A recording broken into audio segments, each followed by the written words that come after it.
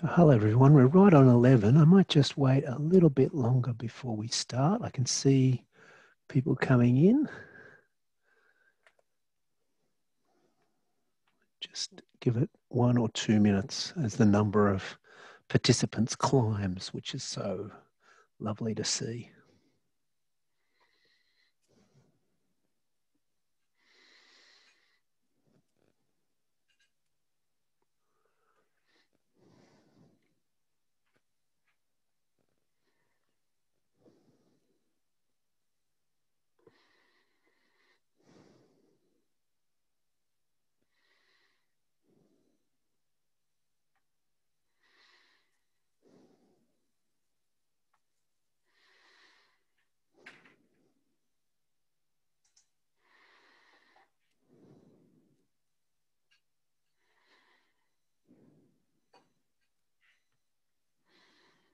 It looks like Jackie's in.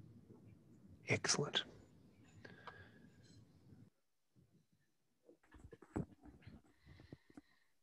here, but I don't have a camera, sorry. Hello Jackie, how are you? Hello. I'm Andrew. Hello, Andrew. Just wait a little minute longer as I can see the number of participants climbing.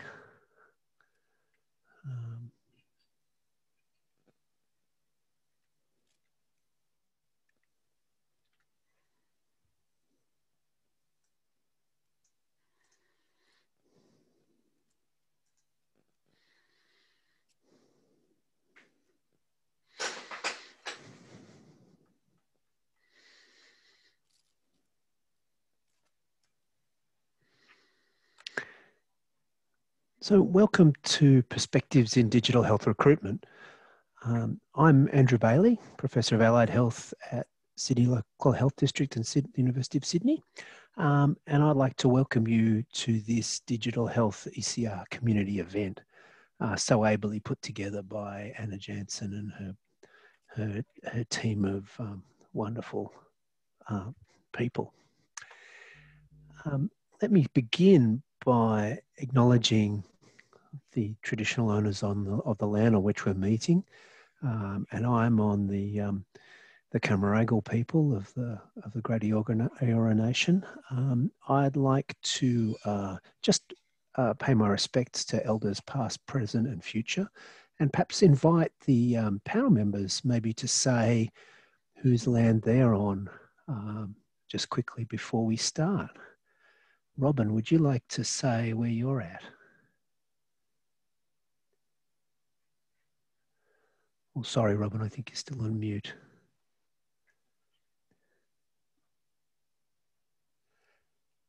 Maybe maybe just wait a little. Maybe Stephanie, do you want to say where you're at?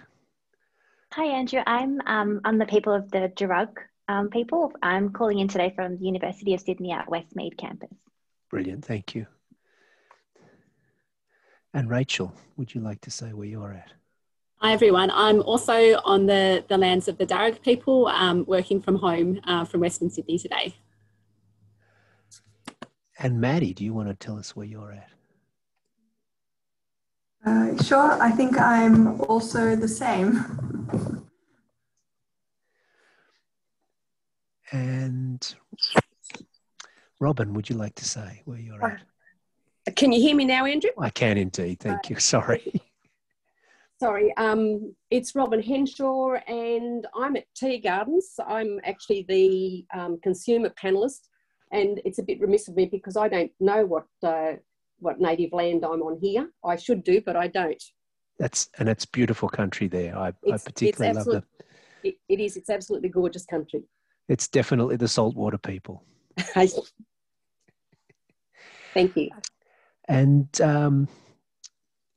Jackie, you're just on audio, so you're on audio land. But what land are you on? Yeah, I'm sorry, I don't have a camera, but I'm also on the Dora People's Land. I'm at Blacktown Hospital today. Thank you, everybody. And I just, before we go on, just like to say that this is, always was and always will be an Aboriginal land. So this is a fantastic presentation or panel of speakers that we have organised today to talk about a really, really crucial topic for our research. And I guess I'd just like to point out, I suppose, two things. My impression of this is really that change is the only constant, in the sense that the digital world is evolving so quickly that recruitment in this space is such an amazing and interesting kind of challenge for us.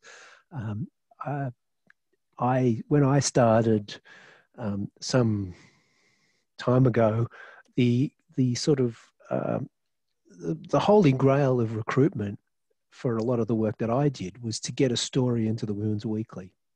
Because if you got a story in the Women's Weekly, what happened is that went out into the world and it sat in waiting rooms. And people would sit in waiting rooms and read that story, and then they would get in contact with you to take part in your research. And it was just a fantastic way to do that. So we try to crack the article in the Women's Weekly. And of course, I don't even know if the Women's Weekly still runs. I haven't seen one in a waiting room for a long time. Maybe it's the waiting rooms that I'm in. But I think over the years, the way that we get to people has changed, and this is just a fantastic opportunity to share some of those sort of practical tips and tricks for how to do that. So could I, before we go on to each of the panel members talking about their perspectives on this, could I ask the panel members to introduce themselves? Now, I'd like to start with Rachel Rejak. Yes. Would you like to give us a rundown on introducing yourself? Sure, yeah. So hi everyone, my name is Rachel Reedake, and I'm a postdoctoral research fellow within the discipline of speech pathology, and more specifically within the acquired brain injury communication lab. So our research really focuses on understanding how communication might change after someone has an acquired brain injury, and also on developing ways to help improve communication after an acquired brain injury. So that's sort of the area of research that, that I'm involved with and have experience in terms of recruitment. And Robin, you gave us a bit of an introduction, but is there anything more that you'd like to say to introduce yourself? Yes, actually, I'm interested to hear you say about working through the Australian Women's Weekly. I worked in Federal Commonwealth Department of Health back 23 years ago before I saw the light and moved out. And in those days, we didn't have anything like we're doing today. It's quite interesting. And I actually found the advertisement for the study that I participated in through one of the Sunday newspapers, which which piqued my interest, because I was going to have to travel an hour each way to see a physio for the problems that I was having. So I'm Robin Henshaw. I live at Tea Gardens. I'm the consumer panellist. This is all new technology for me, which is why I logged in so early, and poor Anna got me at about 10:30. And I'm retired. I'm 66 years of age, and I had a problem with the knee and hip lower back problems, and participated in the Empower knee management study through Sydney Uni. Thank you, Robin. Stephanie, do you want to give us a rundown, an introduction? Hi everyone, my name's Stephanie Partridge. I'm a Senior Research Fellow in the School of Health Sciences at the University of Sydney. My background is I'm a trained accredited practicing dietitian, and my research focuses on really understanding adolescents' digital world and developing digital health programs, and really coming from a primary prevention perspective. And I also work with researchers who work with patients with who have experienced chronic disease. So I guess there's quite a bit of a contrast there, trying to prevent diseases in young people and then working with people who have already experienced that. So, and I guess that's where my experience comes from, working across a few different population groups. Thanks, Stephanie. And Jackie, would you like to introduce yourself? Sorry. Oh, hello, good morning. My name is Jackie. I'm the stroke clinical nurse consultant here at Blacktown Hospital. I've been a nurse for almost 21 years, and the last sort of 5 years been focusing more within the area of stroke and stroke recovery. My experience of research, and a lot more so now, is actually how to distribute the research findings, certainly within this digital era we're in at the moment, and also more real with the COVID last year as well, people not being able to attend conferences, etc., and the reduction in educational sessions, how to get all those findings across to my colleagues more on the practical, on the floor areas. Thank you. Thanks, Jackie. And I think our last of our panel members is Maddie. Would you like to introduce yourself? Thanks, Andrew. Hi, everyone. So my name's Maddie Kinlay, and I'm actually a PhD student in the Faculty of Medicine and Health, and I'm doing a PhD in digital health. So I previously completed an undergraduate in psychology, and now my project has been evaluating the transition from paper-based medication charts in hospitals to electronic medication charts in a local health district. So I'm specifically looking at new types of medication errors that have resulted from this transition. And so one component of my project has involved interviewing a range of stakeholders, but it's more from a clinical perspective. So that includes doctors, nurses, pharmacists, but also like health informatics teams, clinical leads, trainers. So it's, I guess my perspective is more from, less from a consumer perspective and more from, I guess, recruiting healthcare workers. So yeah, that's me. Thank you, everybody. And I guess everybody can that is here in the webinar can now see what a fantastic panel we have in front of us to talk about this issue.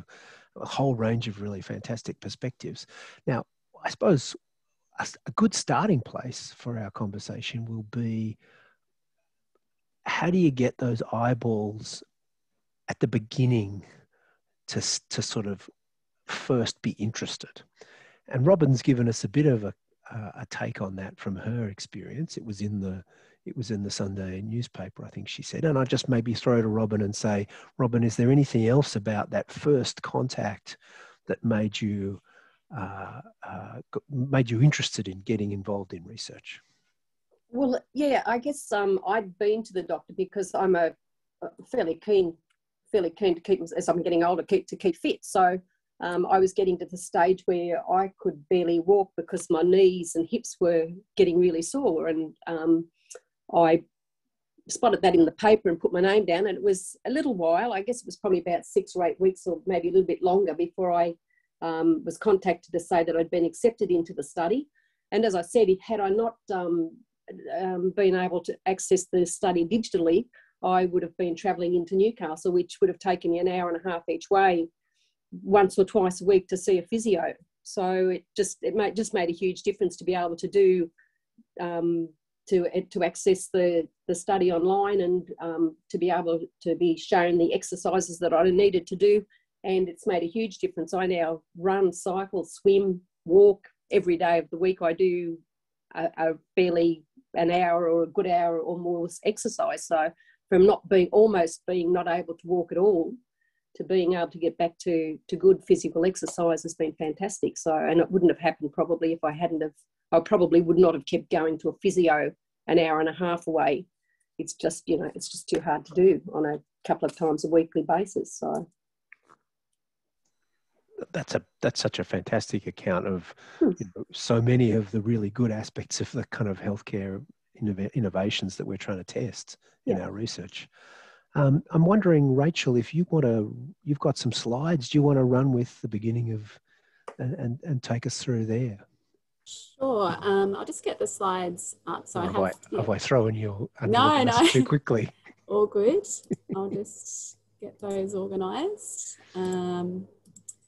Yes, I have put together just a few slides to help share about our team and the sort of research that we do. So is that displaying okay at your end?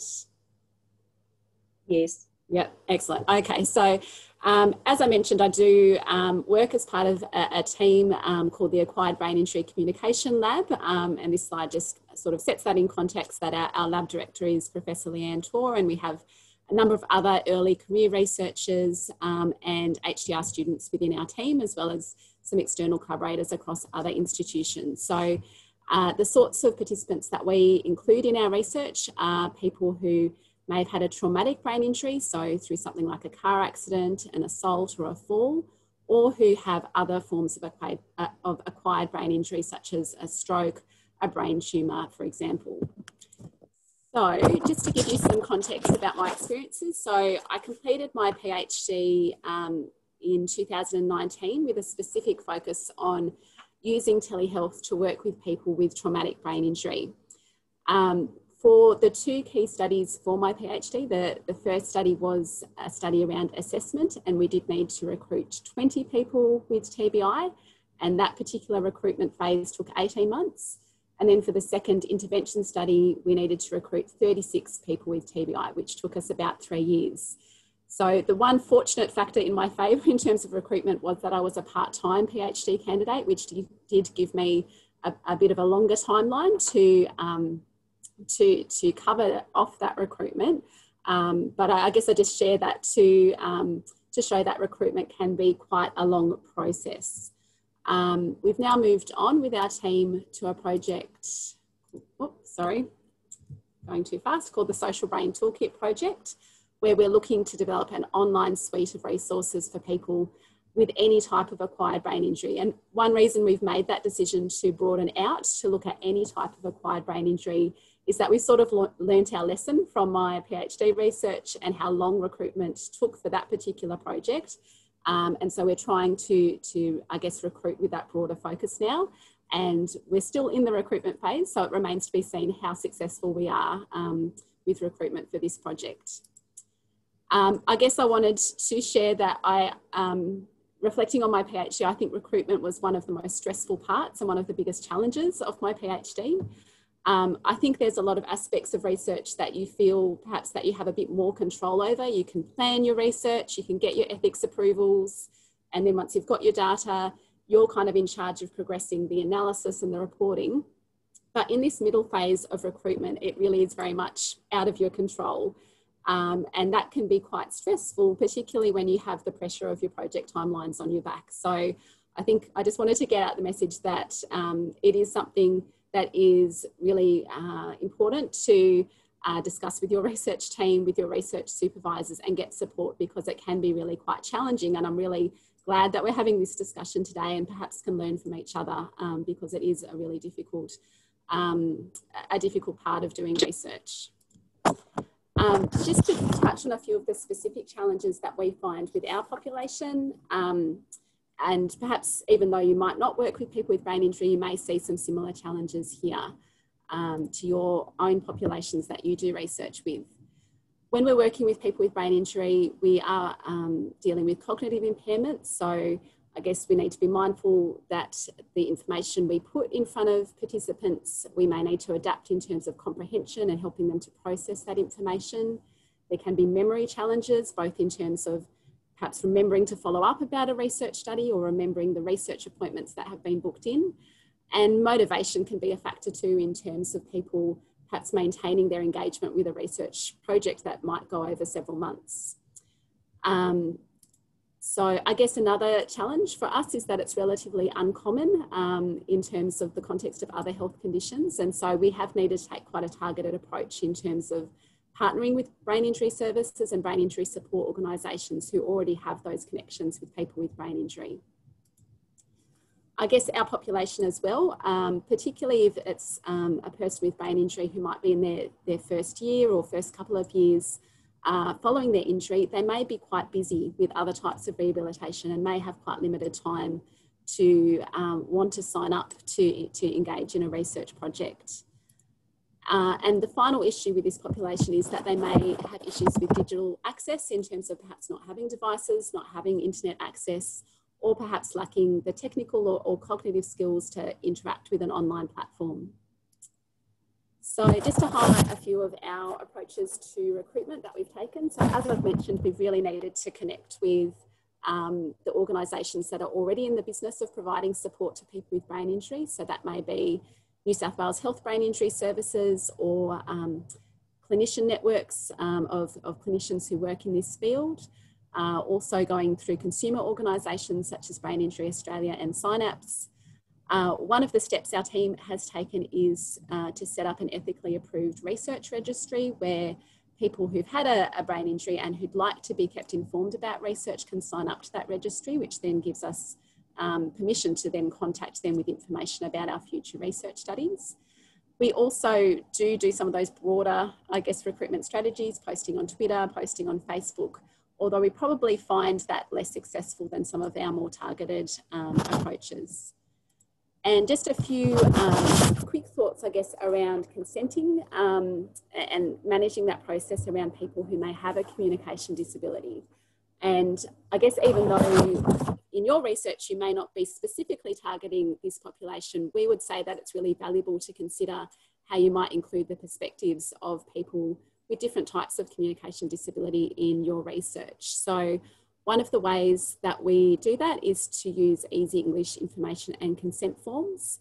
And then in terms of following up that information with the potential participant, we find it quite useful to do that via a Zoom call rather than just over email or even over the phone. Just the Zoom call gives you much more information about how the person's going with processing the information and making their decision. It also allows you screen sharing so that you can have the information statement up in front of them and highlight key parts. We do have an assessment of capacity for consent process that we do during that Zoom call, which I could talk in further detail if that would be of interest. And some of our consent forms, we have had the requirement for a witness to sign off on the participant's signature just as that additional safeguard. So I'll finish up there, but I thought that just gives you an overview of some of the work that we've been doing around this space of recruitment and consent in digital health research. Thank you, Rachel, for getting us started there. And I wonder if anybody wants to jump in and make any comment or bounce off any of the points that Rachel made there.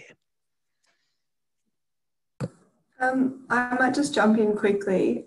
I was just going to say, I think that you made a point that when you started out, you know, recruitment takes time. And I think that if there's anything I've learned in my PhD, it's that these things do take time and they definitely take longer than what I guess you initially think they will. You know, you say, I'm going to recruit 50 people in 6 months and that kind of thing. And then you start to recruit and realize that you know, people are busy, and that's, I guess, something that is definitely worth knowing when you're starting out, to be aware that you need to be flexible with timing. You need to understand that people have a lot of other commitments and that they're helping you out, and you need to be aware of that, I guess. So yeah, that's really interesting.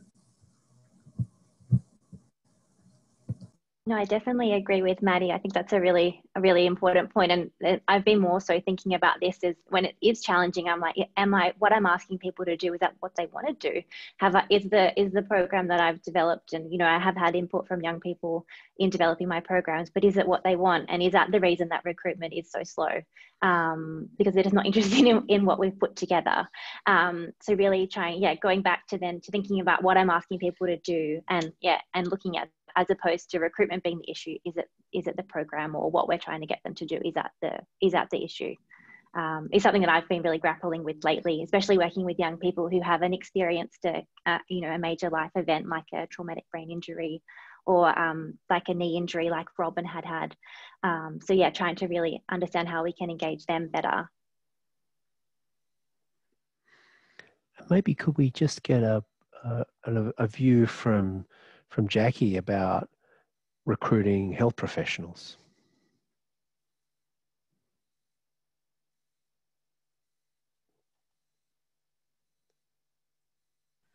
Sorry about the delay. I'm actually trying to help my colleagues on the floor as well.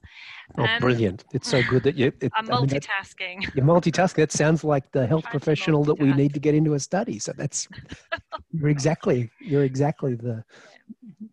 I think from a recruitment point of view, certainly if you're recruiting other health professionals, I think one of the, for me personally, if it's a point of interest that I'm really passionate about, then obviously I'm going to jump in straight away. And I think it makes it really harder if you're trying to get a perspective from different areas of health professionals, just to get that overview, even if they're not directly involved in that area that you're researching. It's very hard to get them as enthused, because obviously we all have time constraints. You know, we have our other demands as well, so sometimes it can be really difficult to get them to engage because everybody's so busy.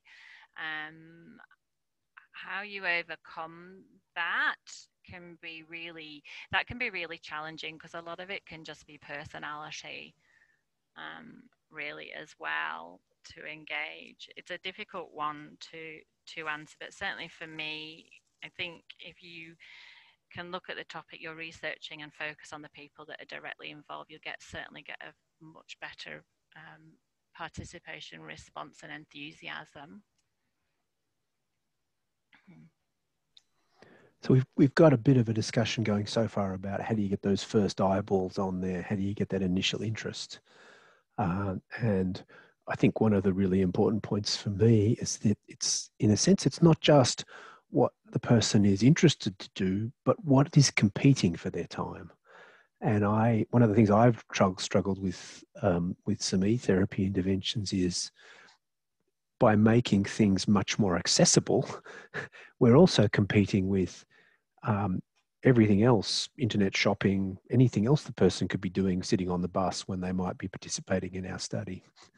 And I'm kind of aware that when we, I had an interesting comment about a consort flowchart that I put in a paper, or one of my colleagues put in the paper. I was just lucky to be included in the journey. Where the reviewer said, "Oh, this shows you how crappy e-therapies are," and actually it was the other way around.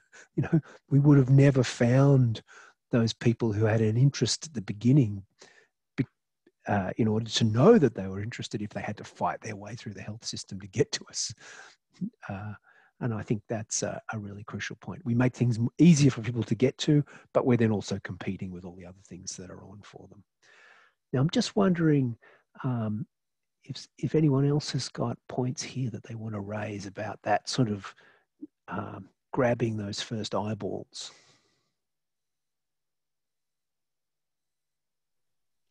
I think Andrew, there was a question in the Q&A about,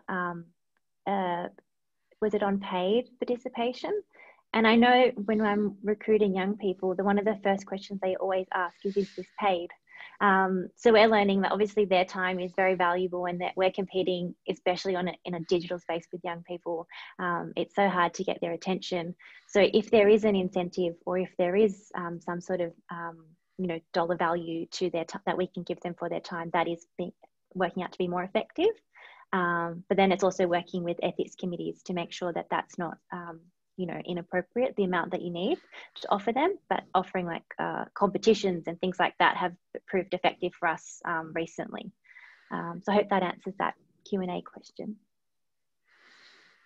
Thank you, Stephanie. Anyone else want to comment on paid?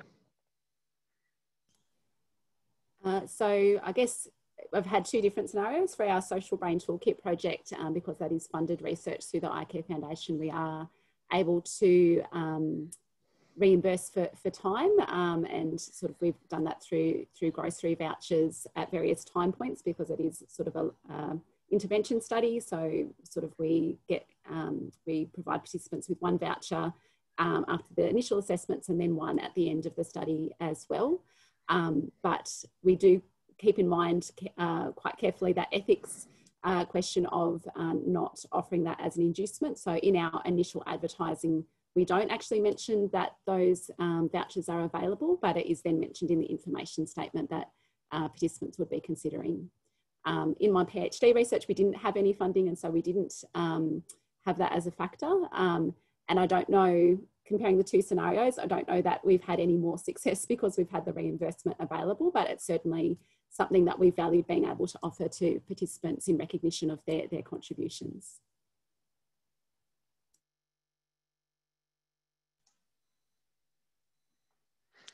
And I suppose maybe Jackie or Maddie, do you want to comment on the role of payment or other sorts of reimbursement for health professionals? As a nurse, we like chocolate. You can never go wrong with a box of chocolates.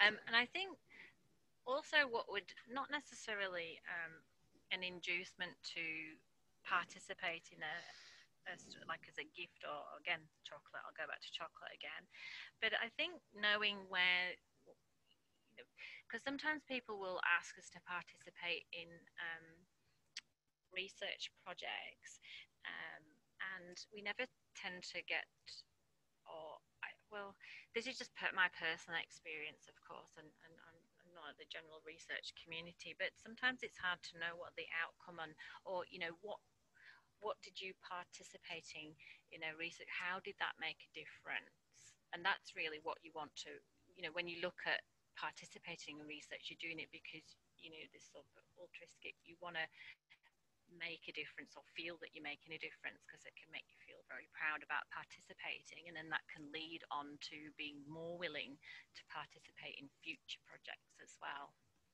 But definitely chocolate. I think that's a really crucial point, because I suppose one of the things that is coming up is how do we engage with our participants in a more meaningful and deeper way, and some of the ideas that we see from the consumer participation movement right back to the kind of through the 1960s, we're really trying for a much deeper engagement, and I think that has great promise. I could see in some of the things that Rachel was talking about that actually engaging with the stakeholders, the people who would take part in the study, was a really important part of this. And some people have said no survey without service as a sort of motto for some of this, just to kind of close that loop, and kind of not just take from the community when we do research, but also give back. And maybe Robin, do you want to jump in there? I'm sorry, Robin, we asked you to mute, but you're still on mute.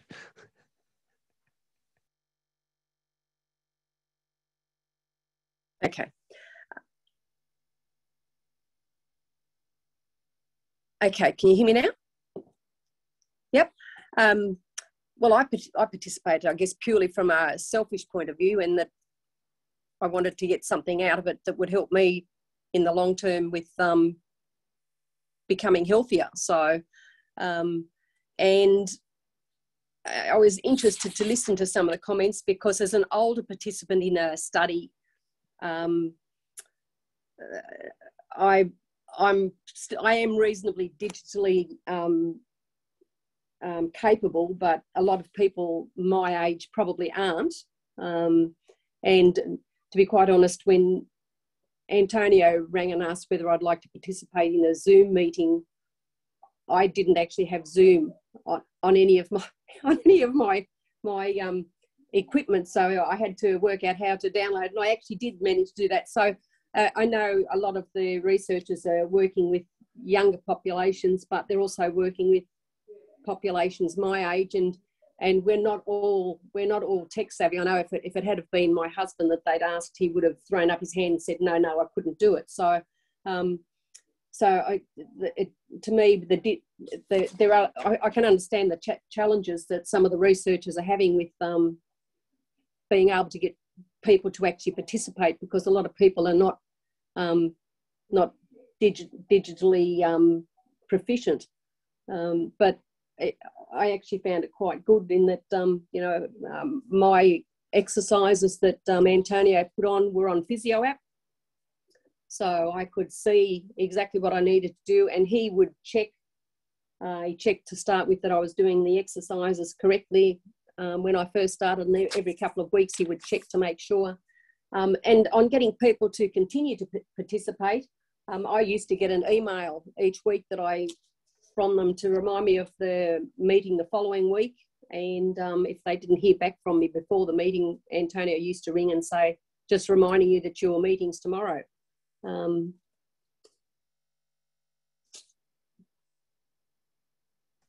That's brilliant, Robin. Thank you. So there, I guess that's also understanding that there are intrinsic motivations to participate. In some ways, I suppose we could understand all this as really about the user experience and how do we make sure that the person we want in our study is actually getting something from it and it works for them. For them, exactly right. That's, you know, it's what people want to get out of it. I think, you know, if they don't really want to do the study, then they won't really participate fully. So, and that might be the space where we need some external inducement, or inducement's not the right word, reimbursement. Yeah. Yes. Yeah. I guess just to throw in an interesting aside, we've had some interesting questions in the sort of work that I do in drug and alcohol about whether or not giving participants who taken part in studies about their drug and alcohol use some form of reimbursement would mean that they would go and buy drugs or alcohol with that. And of course, we had gone back and said, well, you know, just like any member of the community can go and buy drugs or alcohol. You know, why would we get why would we have some paternalistic attitude about drug and alcohol use? So I think sometimes we can have interesting discussions with ethics about the sorts of things that become issues in reimbursement. Now, I just wonder if there are other Maddie, you've got a comment. Go for it.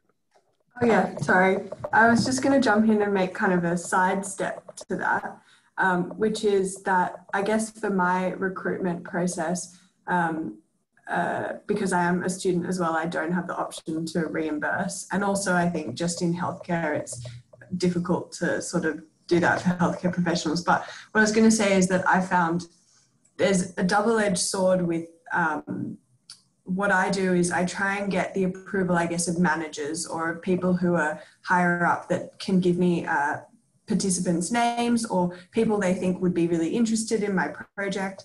And so then I can contact them to participate. But with that, I guess, is kind of the opposite side, that if they feel like their manager has put their name forward or that, you know, that's something that they should do for their job, that can also kind of change the motivation for why they're participating, because they feel like they have to, or they don't want, they feel like it would be, it would make them, I guess, appear good to their managers. So that's, for me, that's something that I've kind of come across, is making sure that people know that they don't have to participate if they don't want to. And it's only just getting approval, not telling them they have to do the study.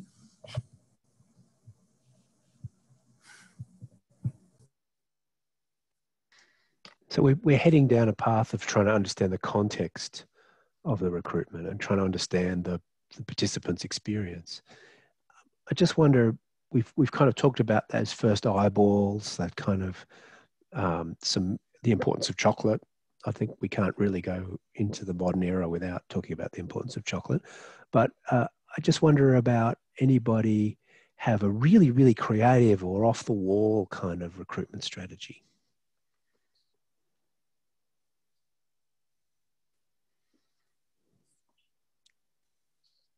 I don't know if it's off the wall, but with young people, we have tried some TikTok, which has been fun.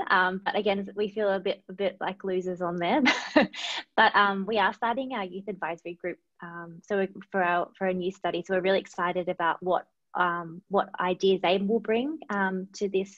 To the recruitment challenge, and I guess if it's coming from them, it won't look as bad as coming from us. So yeah, for us, it's trying to adapt to all those new platforms that are available for young people, and just trying to work out ways to use them in an effective way. That sounds brilliant, Stephanie. I think the more old people can do daggy stuff, the more teenagers will really flock to do things. No. It illustrates the point, I think, about what we're competing against. And if we go into these in a sense, I guess we could say marketplaces where we're competing, maybe that's a bit commercial, but you know, that we actually have to do a pretty impressive job of it in order to bring people in. Unless that's a sort of you know, the daggy dad joke style of recruitment. Perhaps I can carry that off. Any further comments there? I'm not sure if this really answers the question in terms of a creative approach to recruitment, but I guess some examples that come to mind are more creative approaches to study design that minimise recruitment.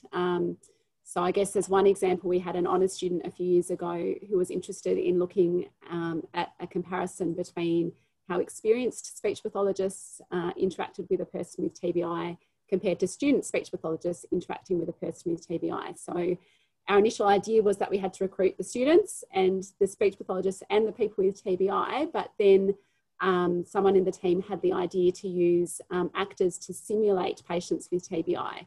And so we trained them how to portray a person with TBI, and then that kind of cut out one of our sort of needs for recruitment in terms of then the students and the speech pathologists could then have those interactions, but with a simulated patient rather than with a research participant. So I guess that's an example of maybe thinking a little bit outside the box and reducing your need for recruitment. Another example of that for my PhD study, our initial plan was for a 3-arm controlled trial where we had a telehealth arm, an in-person arm and a control group. But then we had the idea of using a historical control group. And so we didn't need to recruit those control participants again because we could use data from a previous study within our team. So I guess just maybe when you're thinking about designing your study or how you're going to answer your research questions, think about if there's any ways that you can minimise how many participants you need to recruit and still sort of address those research questions. And well, we sort of mentioned TikTok, and I guess there's been a question out there about Facebook ads, using Facebook ads for recruitment. Would anyone like to jump in and say anything about that? In our research group, we had experience last year. Anna Singleton and Rebecca Rayside and Julie Redfern, we created a program for breast cancer survivors and for people with COPD who didn't have access to health services during the pandemic. And we used paid advertising on Facebook to be able to recruit those two population groups. And we found that to be really effective. So I think we recruited nearly 800 people, I think, using those strategies, because a lot of those people are already engaged. They're a bit of a older population group, and they're engaged on Facebook as their primary social media platform, and they're often involved in maybe groups and things like that, so they're easy to target using the Facebook algorithms for paid advertising, where you can select those key features that you want to target.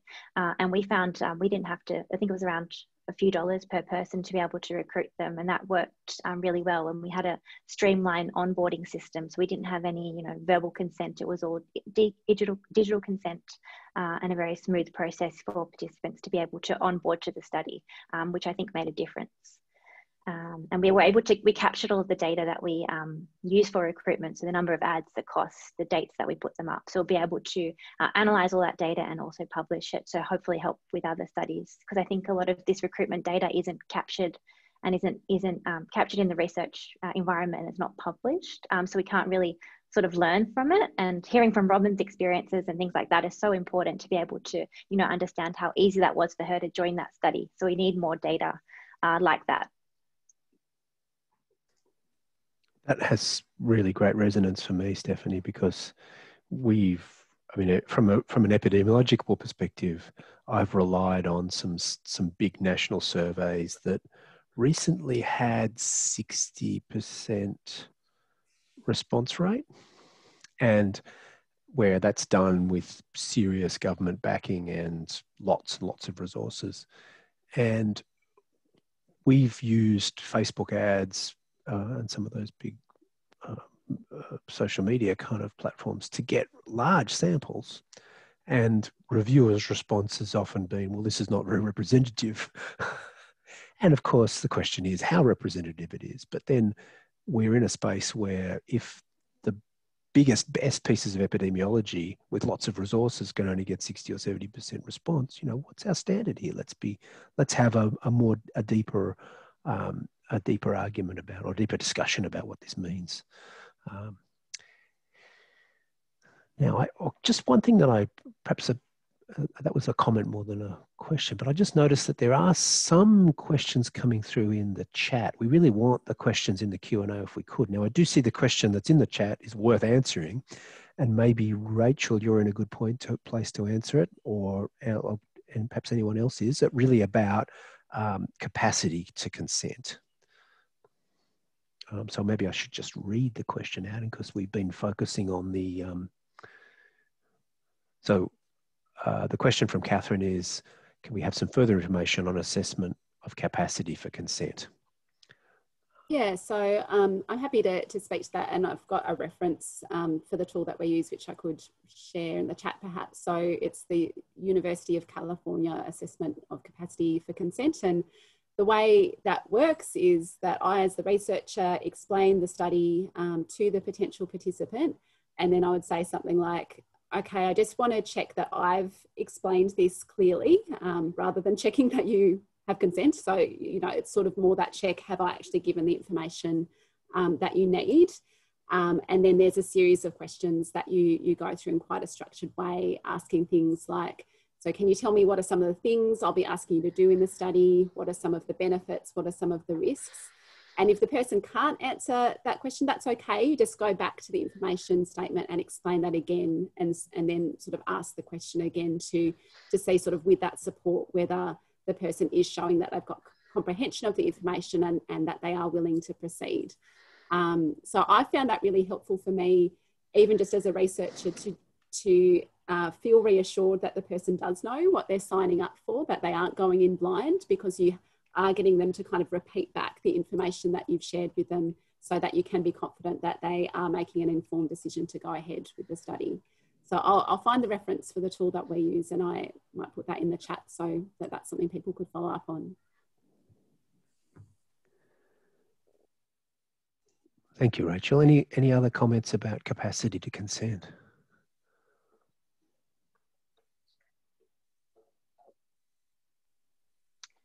I guess for some of the research with younger people that I do, it's been quite low risk in terms of asking questions about where they access health information for nutrition and physical activity.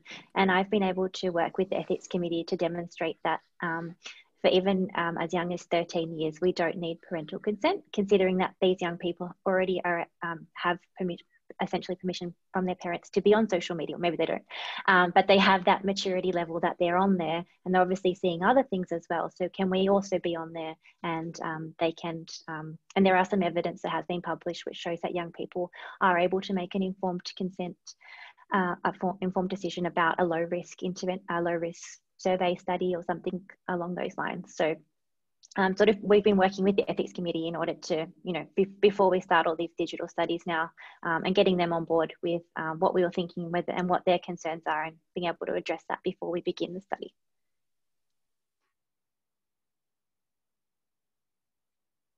So just to sort of comment on process, we've got some really good questions coming through which we want to get to quickly, but I suppose one thing that's on my mind is, what is the biggest turn off? You know, and maybe Robin or Jackie, you want to tell us what would really stop you from participating? What should we avoid? Do you want to go first, Robin? I'm just trying to think. I'm not sure whether there would be anything really if it was to my advantage. If I was going to get something out of it health-wise, then I don't think I'd need an incentive. If it's something that will improve my health and help me live longer, then there's probably nothing that would really turn me off, unless things got a little bit too complicated digitally. You know, then yeah, no, I don't see there'd be anything really. I'm always happy to participate in anything that, if it helps me, but also if it helps others in the community who are suffering the same issues or have the same issues. So. Thank you, and that really demonstrates the value of a good connection with passionate and keen people in the community. Community, yeah. I agree with Robin. Sorry, my enthusiasm or willingness to participate in research, similarly the same reasons, whether not, what can I get out of it mostly, and in the health area of health is mostly what can I get out of it for my patients? How do my people or my colleagues benefit from it? So that's definitely is a huge incentive for me to participate.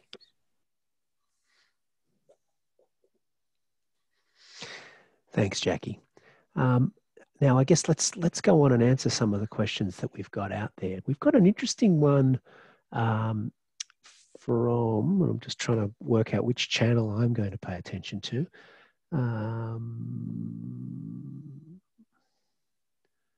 Where's it gone? It's a question about a study being derailed by research by fraudulent. I've just lost it on the screen. Damn it. I think it's in the answered question box. And yes, okay. So this is a question from Rachel Thompson, who asked about a study that she was involved in which the study was completely derailed by enrollment fraud. So people who did not meet the eligibility criteria trying to participate. And I presume that might be because there was an incentive to participate. And I just wonder if anyone has experience in that kind of space that they want to comment on.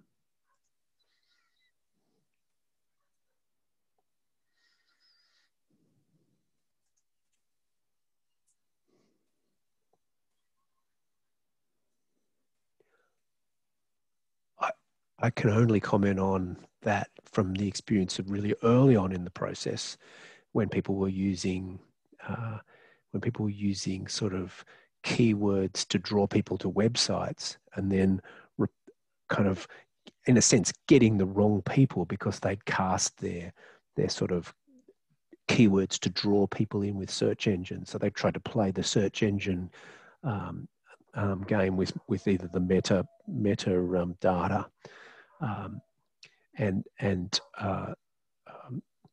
In that instance, it was a question of trying to make sure that your funneling in was good.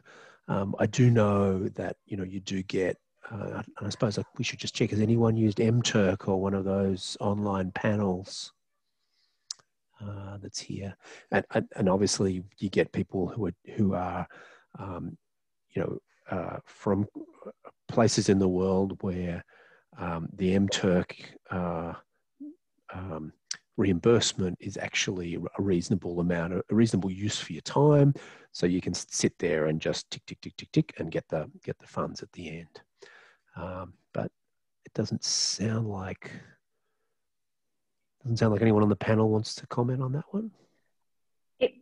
I don't think it was fraud, but we used a recruitment company to recruit some young people for a survey. And this recruitment company, obviously, once they do, similar, I think, to that, maybe the Amazon Turks, they got points for doing certain things. And then that equates to them getting some sort of payment from the company. And we could just tell that the quality of the responses wasn't as good as the ones that we actually got from social media. You can tell they probably just, quickly went through the questions, and if there was an open text response, some of the questions weren't answered, I guess, in what would be a genuine response. It was just trying to get to the end. So we did see a few of those, but I guess that's the nature of the process, and maybe we needed a higher sample size to sort of account for those sort of responses. But then again, it's a bit hard to tell if some weren't that genuine.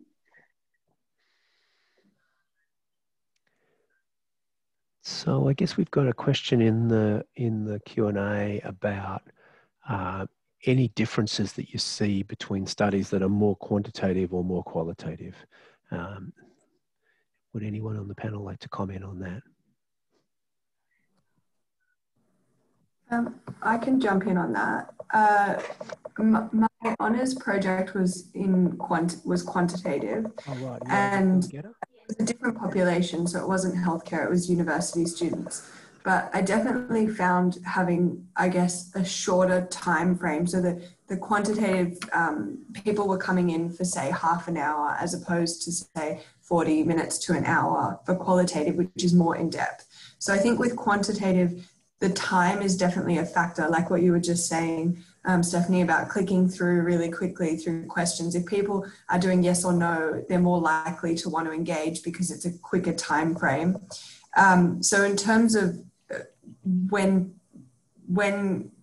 choosing what you're going to do, I guess it does depend on your research question. But I think overall, what I found is that in quantitative people, the students that I was, I guess, asking to participate were more likely to engage because they knew it would be a shorter period of time and it didn't require them to think, I guess, as in depth, which could then relate to, Jacqueline was saying earlier about whether you're passionate about something is really going to have an impact on how much you're willing to provide and how much information you're willing to, I guess, sit and talk about for a long period of time.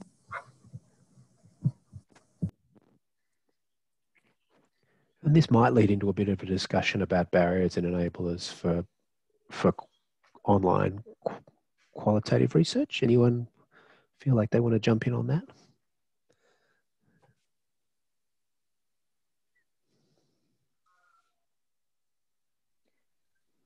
I guess within our group, we've done some qualitative work at the end of a digital health intervention to understand how people thought about what they thought about those programs. And I guess you're getting people like Robin who really enjoyed the program and had a positive experience, and they're the ones that, you know, are going to be participating in these sort of qualitative work. Obviously, yeah, they want to share what they really enjoyed about the program, but I guess then it's slightly skewed. You want to be able to, you know, capture data from people who potentially didn't have that good experience with the program as well, but that might not be through qualitative. It may be through, as Maddie was saying, a shorter questionnaire that they can quickly click through.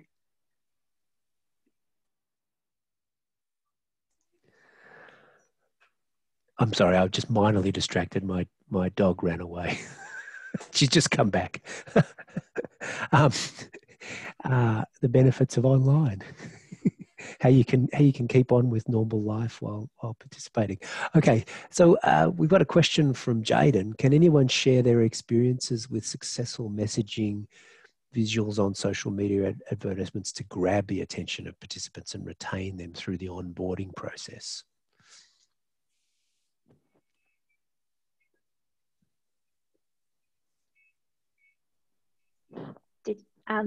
We're at the moment submitting image banks to ethics committees. So because obviously we don't know what will grab young people, we work with them to develop the recruitment material, but we put in a suite of ideas and a suite of different text-based options to recruit them.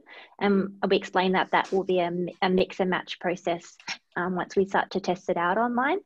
We found that that's worked quite well because it gives us a lot of options and we don't have to go back to ethics each time with an update of the, you know, traditional recruitment poster, but it gives us a lot of different options for recruitment. So that's been working quite well for our team at the moment.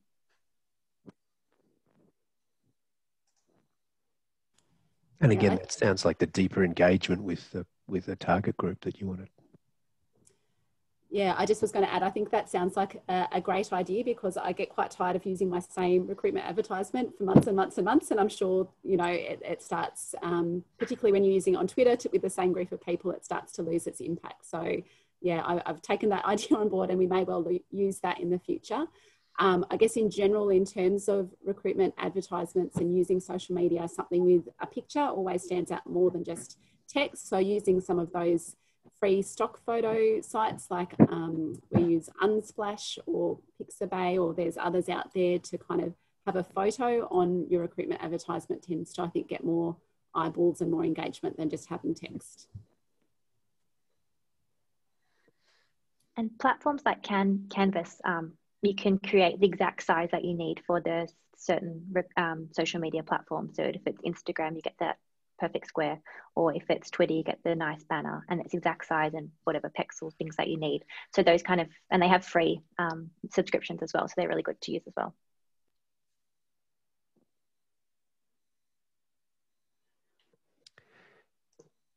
So could we go on to the next question? Desiree asks, how do you record participant consent? do you end up having to email post-consent forms back that you receive back? Alternatively, an online form better, and does ethics approve of this type of consenting process? I was going to say that because of COVID, I recruited mainly via email, and that meant that I had to get people to sign consent forms, and then they would essentially email them back to me. So they'd print them, sign them, and then email them back to me, which I found to be actually quite good for record keeping as well, because then you can have you have them all in the same spot. You're not, getting mail or paper and having to then decide where you're going to keep it. So I'm not sure. I think it depends on the ethics committee whether you can or can't do that. But I guess given the circumstances of what we were all experiencing the past year, I think that they were a little bit more open to the idea that consent could be via email or via, I guess, if you're talking on Zoom, you could get consent that way too. So, yeah.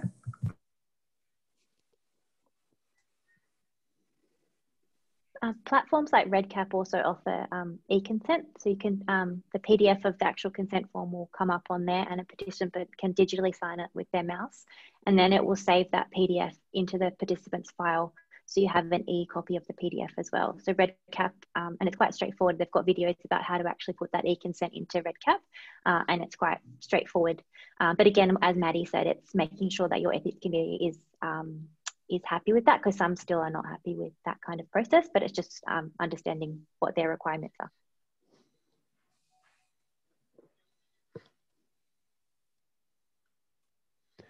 Brilliant. And I guess, platforms like RedCap are often quite well supported by ethics committees because they do allow the management of data access, for example.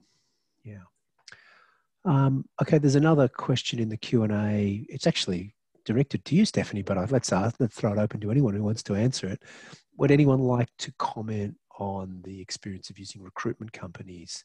Is it a cost-effective approach, and comparison, say, against social media? And I guess by social media they mean a more organic, serendipitous social media strategy.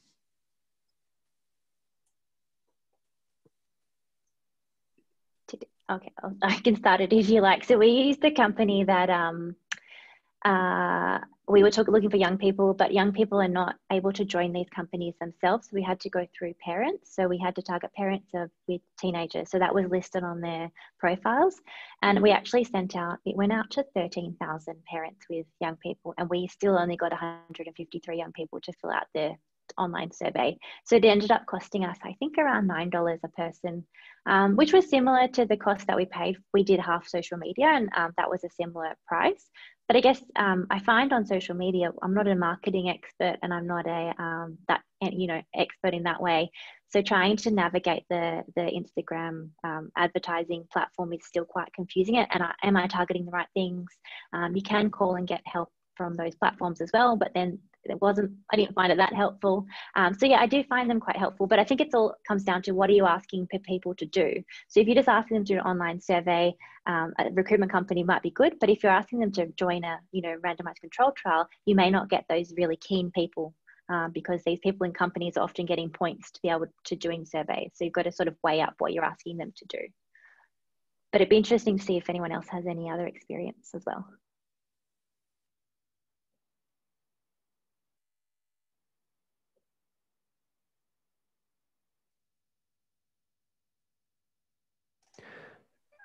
Maybe Robin, from your perspective, how likely are you to do more market research style things that might target you if you, say, have a Facebook account? Or I certainly would. If it's Facebook's probably the only social media that I'm actually on.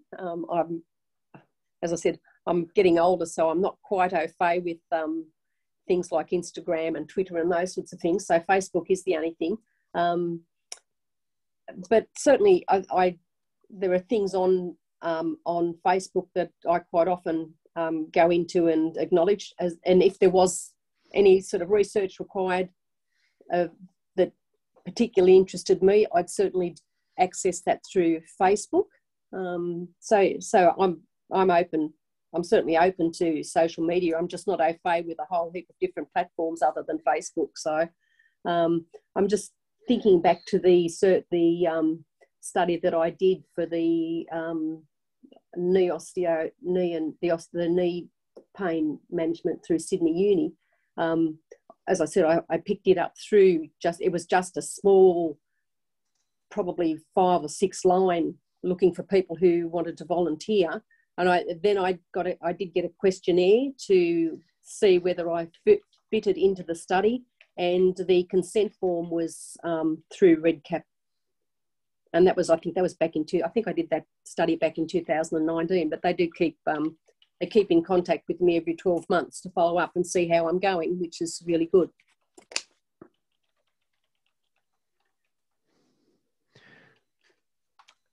Okay, so perhaps the next we could go on to is just talking about how do we get to subgroups? And I guess the question that Dennis has is around people who are in regional areas as compared to major cities.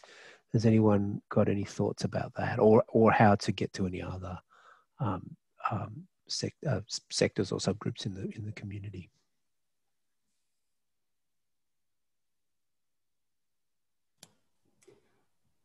So I think sort of going back to sort of what's worked best for us with our research, it has been sort of partnering with brain injury services. So we have, I guess, made decisions to specifically work with, for example, regional brain injury services based in Tamworth, alongside some of the Sydney brain injury services, so that we are getting a little bit more diversity in terms of the participants that we're recruiting. I guess on the other hand, that was one of the surprises for us in terms of making the move to digital health research. We thought that it would be easier to recruit because you can participate in any area of Australia. But we still have found it a challenge, I think, that even though our studies are open to anyone in Australia, most of our participants do still come from Sydney. I guess that's because where our networks are and where we know people. So I think, yeah, we still have some work to do in terms of how to tap into that broader, I guess, population of people with brain injury across Australia. Be really interested to know where it seems like where there are particularly marginalised or stigmatised groups in the community, they often seem to find a kind of fairly tight social media kind of home for mutual support. And I wonder if anyone has an experience of being able to sort of engage with one of those communities and build a sort of trust and then access.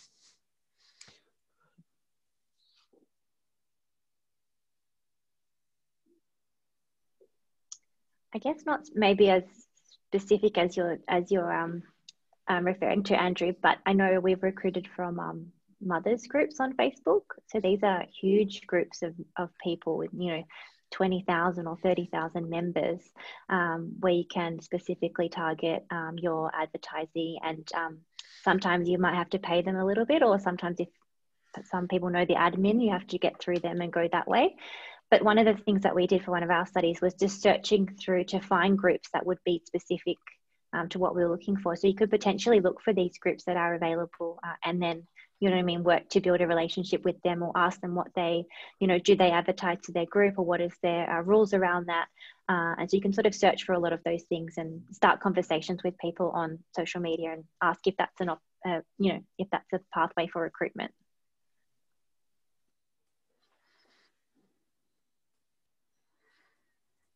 And I suppose one of the things that I've sort of kept an eye on, I'm not really sure if I'm completely up to date with it, but some of the takes on the role of Cambridge Analytica and the election in which that orange man on Twitter achieved something, the possibility that if online profiling was so effective that it could displace a candidate who is as credible as Hillary Clinton. It seems to me that we perhaps need to up our game in how sophisticated we are. I don't really know how we do that, and I think we've got some clever digital health brains here who may have some take on that.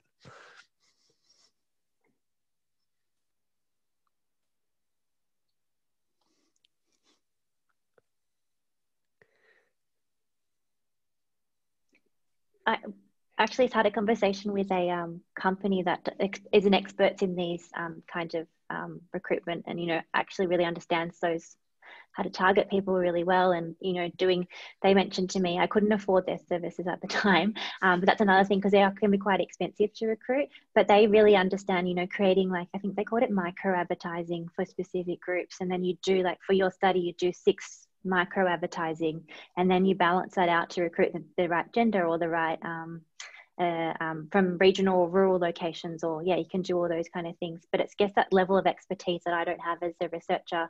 But then it's now, you know, should I be budgeting all that into my grant applications? And, you know, but a lot of the work that I do, it's pilot work without funding. So how then do I learn to do that myself? Anyway, so yeah, there's so many challenges, I think, in this space still, but it's learning as we go. I guess the good thing about this digital health ECR community is you're not alone. I think there's one other question. I got minorly distracted because I found a nice citation, which I'm going to share with you in a minute. I just got slightly distracted from the Q&A. There's one other question there. The effectiveness of something like, evaluating the effectiveness of something like Facebook advertising. What sorts of things into taking into consideration? There may be so many variables that come into play: graphics, text, location, etc. Anyone want to comment on that?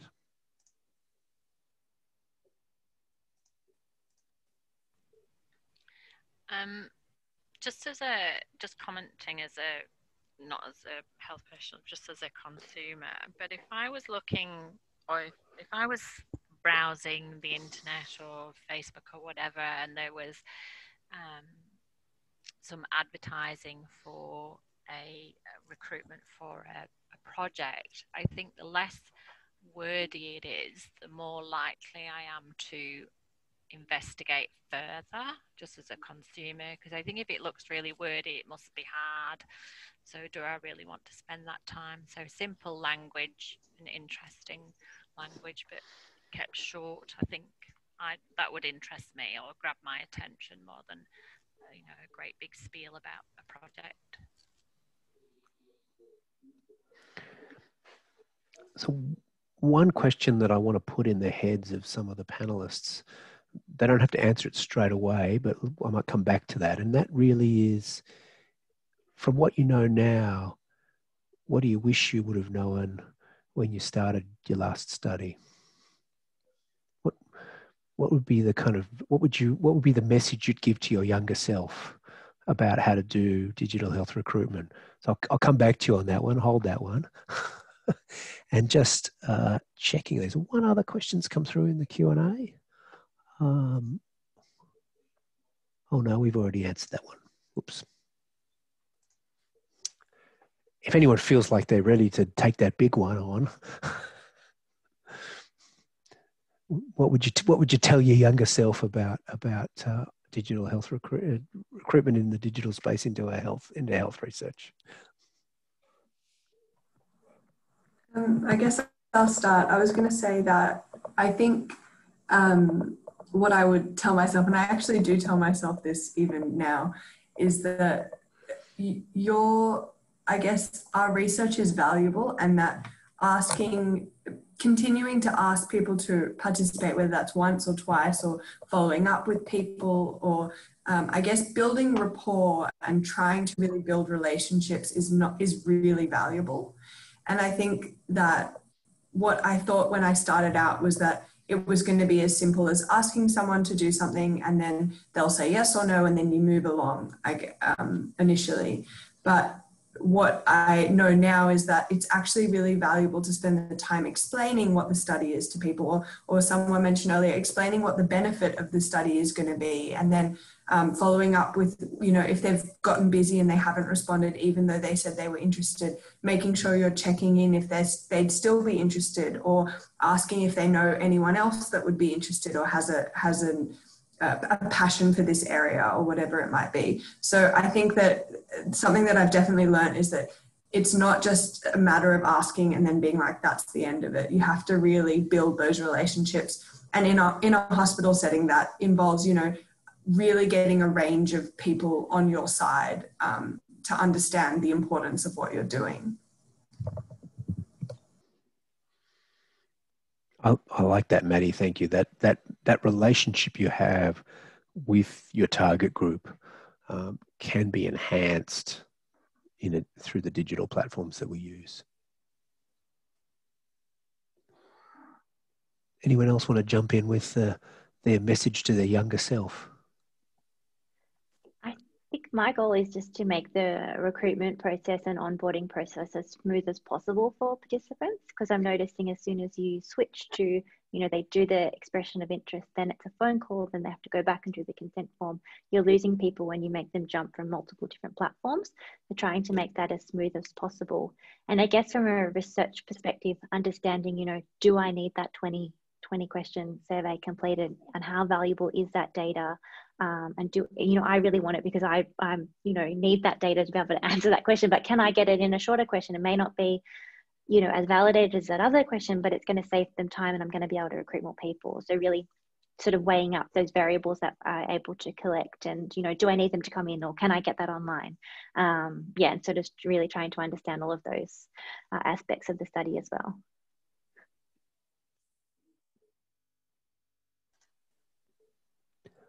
Rachel, are you feel ready to give an answer there, or shall I give you a bit more time to think about it? Yeah, I mean, I really do relate to Maddie's point around investing the time in the relationships and in the rapport building, in the follow-up.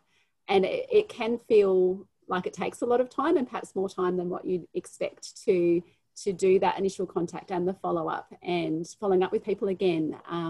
So I think if you compare that with, you can put that alongside that, having that sense of the value of your research. I think that can really help you kind of maintain that motivation as a researcher to keep going and to follow up those relationships with people.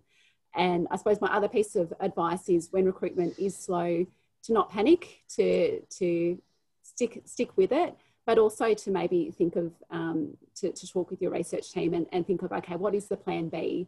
We've got this project, we've got a time period to do it in, and what happens if we don't get there? How can we use this data in a different way? And I think that can help you as well manage some of the stress of that recruitment period as well.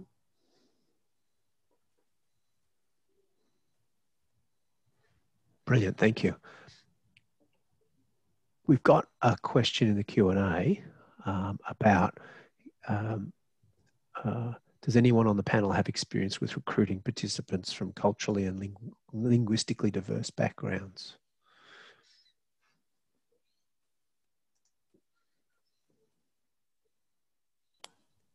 So far with our research, we have had sort of speaking English at a level that doesn't require an interpreter as one of our inclusion criteria, but it's certainly something that we're interested in. We're interested in promoting more inclusion of people from culturally and linguistically diverse backgrounds in our research in the future. So be interested to hear if others have thoughts on that.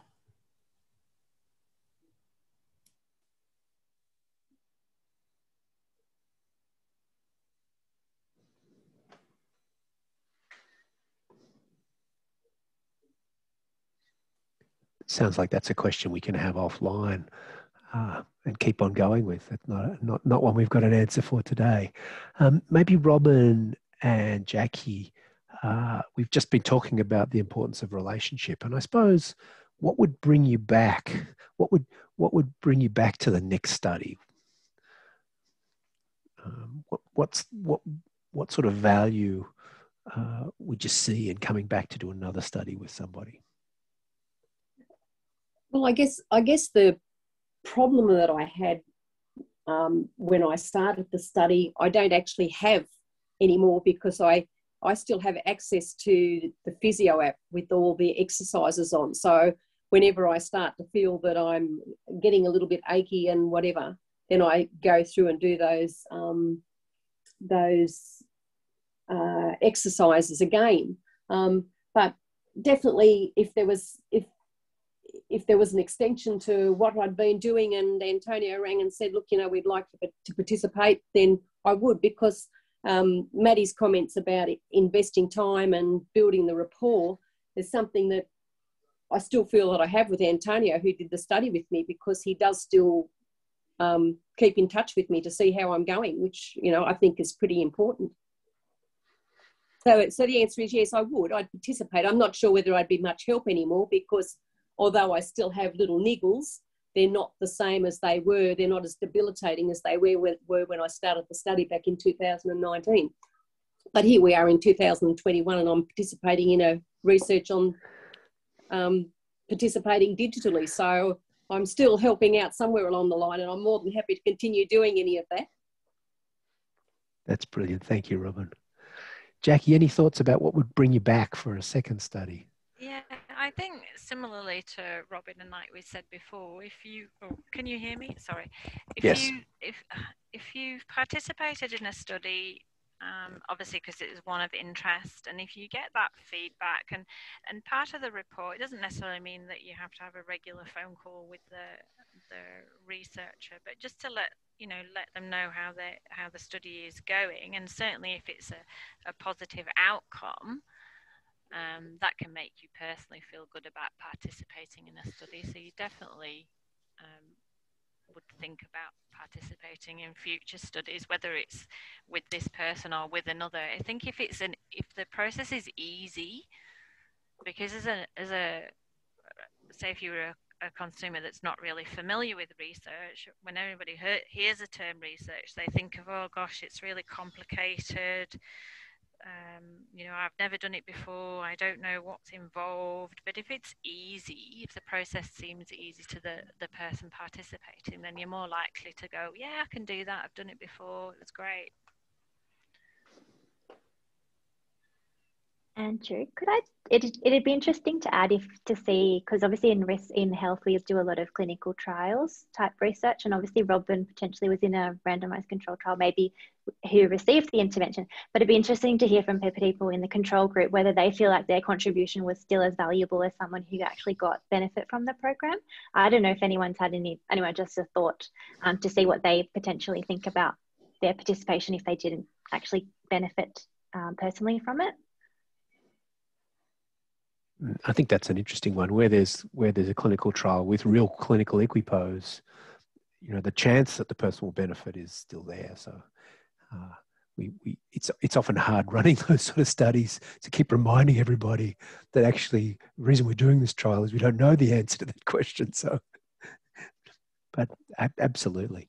Now I guess we've got another couple of minutes, and we've got a couple of questions coming through. Let's just have a stab at those, and then maybe we can think about wrapping up. Okay, so there's a question about, will the power analysis be any different? Will there be a difference in deciding the number of participants when we do a Facebook questionnaire approach? How do you decide on the power of the study? Anyone got any comments there?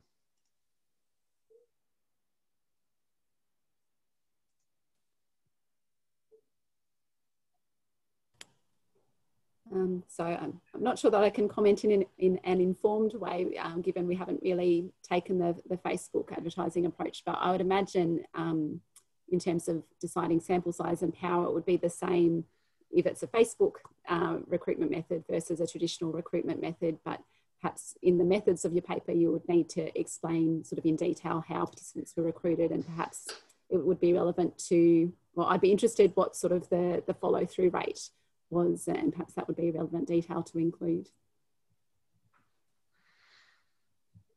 I think that's particularly important. My sense of it is that reviewers need to learn about the differences between getting people's eyeballs on a very brief, quick, as opposed to their health professional told them they should take part in the study and they refused.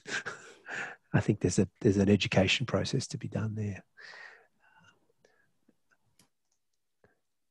Okay. And then Dennis has asked, any comments on the recruitment outcomes facilitated by community participation and continuous engagement through the research process versus, I suppose it's versus research institution-driven efforts.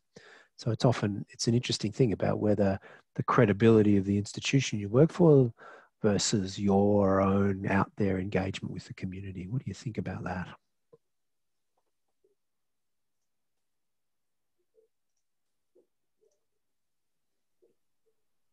think sometimes it's good to have that backing of a known institution behind what you're doing, so people are able to recognise that brand and it being, I guess, maybe a potentially positive brand in their eyes. For us as well, it's been going through known services for young people like Headspace and those that young people recognise, because I guess us coming through with a study that we've branded ourselves, it's unrecognisable in the community. So how do we get that out through recognised channels? So I think yes, definitely it's important to have some sort of recognition behind our recruitment efforts. And we're coming to the end of our time. So I just wonder, we've got some really interesting conversations going on in the chat about using Google Translate, getting cultural sensitivity there. That really interesting things to think about. But I think we're getting close to the end of our time. So maybe could I ask you just to contemplate what are the final kind of things you want to say? Maybe I'll just jump in and say a few things, because I think what we've really done, what everybody's done over the last 18 months, 2 years is quite phenomenal. We're already in a space where funding for research is under pressure. We've faced significant challenges in the university environment with without receiving JobKeeper and the kind of insecurity around employment. And then we've got the pandemic. So I think it's always a really important thing to say when we get together in an event like this, wow, you guys have kept on doing research through this pretty difficult time. And I think everybody really deserves, to give each other a great round of applause in that space. Go everybody here for keeping on going during COVID is the sort of thing I want to really say. Having said that, I think what are the lessons that I take away from today? I would say it's about relationships. It's about getting the tech right. It's about understanding what else the person could be doing with their time. And I think that's it from me. But could I just ask each of you on the panel, and maybe could we start with Maddie, because I don't think you've spoken for a minute or two. What's your final take-home message? I would just echo exactly what you said, and I think that putting a positive spin on it, I mean, for me, Zoom has been unbelievably helpful in my recruitment. I think that a lot of people that I spoke to, I wouldn't have had access to if I would have just gone into a hospital environment and tried to recruit in that way. I think that being, I guess, grateful for the fact that we do have these technologies, but then also knowing that, for example, what Robin said earlier about being aware of the target audience, and some people might not be comfortable doing an interview over Zoom. They might not know how to use Zoom, and that's completely fine. And I think being able to tailor your method to what the people you're trying to access is now what I've learned. So going forward, if I was to do research, I'd probably offer both. I'd say, I can come in whenever suits you, or, we can do it at a time and place, even in your own home via Zoom. And yeah, that's something that this period has really emphasized to me, the importance of that well-rounded approach to research. Thanks, Maddie. Robin, any final recommendations or comments for us? I think both you and Maddie have summed up exactly what I was thinking. I think these researchers are doing an amazing job in the pandemic, and I think that shows how important probably it is to be able to do a lot of the programs digitally, because when you can't meet people face to face, it's an avenue to be able to continue on with what the community needs. So, and Maddie summed up before about investing time and building the relationships, and took up my comment about the importance of the target audience, that not everyone's digitally competent, but it's in this day and age, we probably all need to be. So, yeah, and I think you and Maddie both summed up exactly what I was planning on saying. So thank you. And thank you for having me. Thank you for being here, Robin. And Stephanie or Rachel, could I get maybe one of you, because we've got out of time? Go, Rachel, you go. Well, I just would want to echo similarly the reflections of Andrew and Maddie and Robin in terms of really keeping the participant at the heart of the process. And I guess if I were to add one more point to that, just echoing my point about considering the communication accessibility of the information you're putting out there, because that really would facilitate involvement of perhaps people with communication disability in your research. But often some of those adaptations like Easy English make it easier for anyone to participate in your research, and that can encompass culturally and linguistically diverse participants as well. So it's always good to keep that in your mind when you're developing your recruitment materials. Absolutely, Rachel. Fantastic. I think that's sort of almost at the end of our time. I really wanted to say thank you to the panelists for bringing their expertise today and for being generous and sharing with us. I really want to say thank you also to Anna and Milan and Lillian and the others who are pulling together the Digital Health ECR network.